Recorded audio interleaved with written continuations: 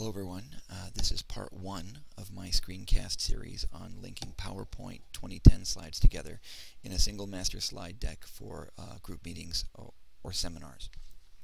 This can be really handy when you have a project meeting where several people are presenting and you want to minimize the time it takes to transition from one slide presentation to another.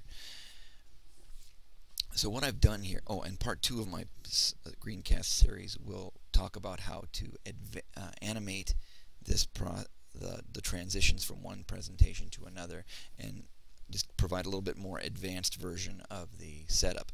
But for this basic setup presentation that I'm doing here, this would probably be enough for most people. So what I've done is I've opened up a project status report template provided by Microsoft and created a generic title slide here.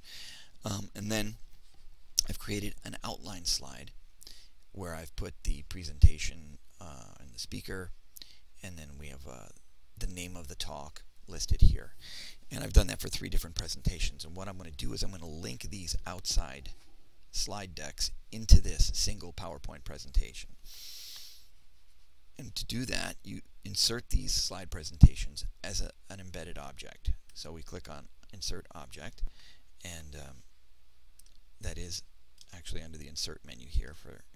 So if you go Insert Object, and from a file, and you go ahead and find your slides.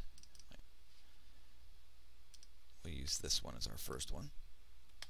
And you link to the slide presentation, and then you display it as an icon. You could also display it as a mini version of the first slide of your presentation if you wish, but I'm just going to, for this example, choose displaying it as an icon.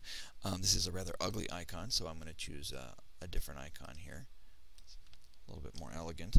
This one here, I'm going to delete the text here because we don't need this text. We know it's a Microsoft PowerPoint presentation.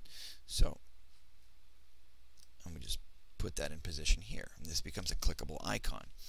Now I'm going to repeat that step for these next 2 presentations. Okay, so I've finished inserting my PowerPoint presentations, one on each line here. And this presentation is pretty much ready to go now. For basic purposes, this will be enough for most people. And we go back to our title slide, we hit show, we launch our slideshow. We have our first slide that comes up, and then we proceed to our outline slide, and from there we have these clickable icons that will launch each presentation in turn.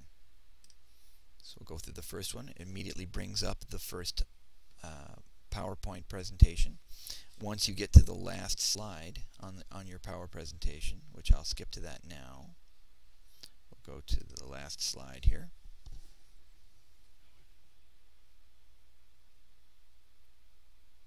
And then once we click beyond the last slide, it brings us right back to where we started, where you can go ahead and you can click on your next presentation.